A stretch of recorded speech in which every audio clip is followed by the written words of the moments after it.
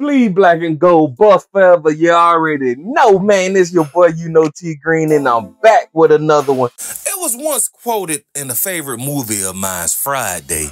You win some, you lose some, but you live to fight another day. And that's exactly what we gonna do here, because we just lost two of our offensive linemen who recently committed to CU Buffaloes. And if you haven't heard, the first one we lost, which I'm not gonna even lie, I didn't see this one coming, and I didn't want this one to happen.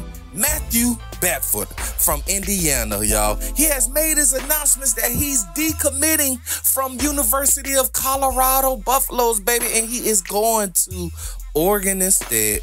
He had this to say: the Colorado organization is so amazing that I made a decision too hastily before weighing all my options. This is what Bedford wrote on Twitter, y'all. However, upon reflection, I believe that the University of Oregon aligns perfectly with my long-term goals. This is a hard one to take in, y'all, because y'all don't know. I know I mentioned this in my last video, but Pro Football Focus graded Bedford as one of Indiana's best linemen, y'all. He played out of 41 games, he played 38 of them. I mean, like I said before, he played 11 times at left tackle, 10 times at right guard, 9 times at right tackle, 8 times at left tackle.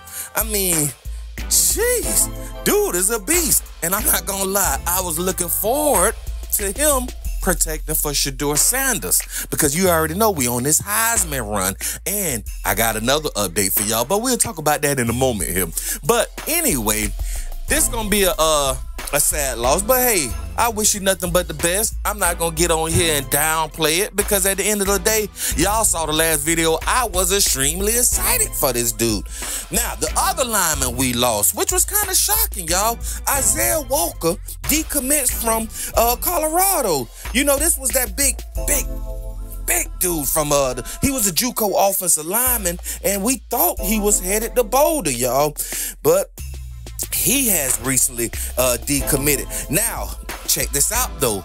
Bill O'Bow, our old offensive lineman coach, he was the one who was, you know, recruiting him and telling him to come out there to CU Buffaloes. But we know that he recently left with Sean Lewis to go where? You already know, San Diego State.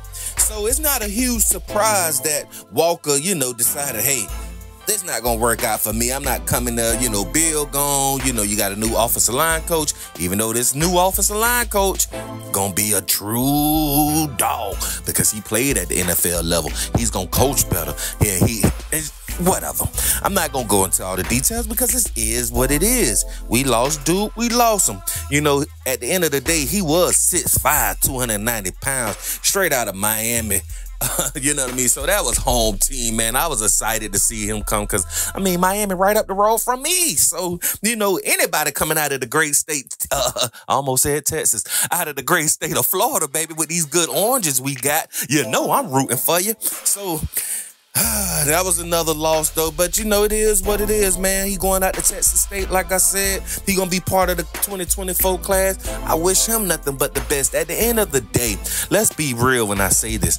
We just brought in a whole bunch of linemen. So at the end of the day, you know, hey, if you see the competition is going to be fierce, you know what I mean? You may not get that starting position that you thought you was going to get, because, you know, at the time that he committed, it was way back in October. You know what I mean? So things done changed, you know. Hey, we really did need him, because we was going to get rid of this offensive line, the current offensive line, you know, and a lot of those guys have departed. But you know what? It is what it is, like I keep saying. Walker has 2 years left on the book. So, man, go out there and shine in Texas, though. But, whew, that was a lot to take in. You already know the motto. You already know the motto, man. Another day above ground is what? Truly a blessing. Like, share, subscribe, tune in with your boy, YouKnowTGreen, and I'm going to be right back with another one.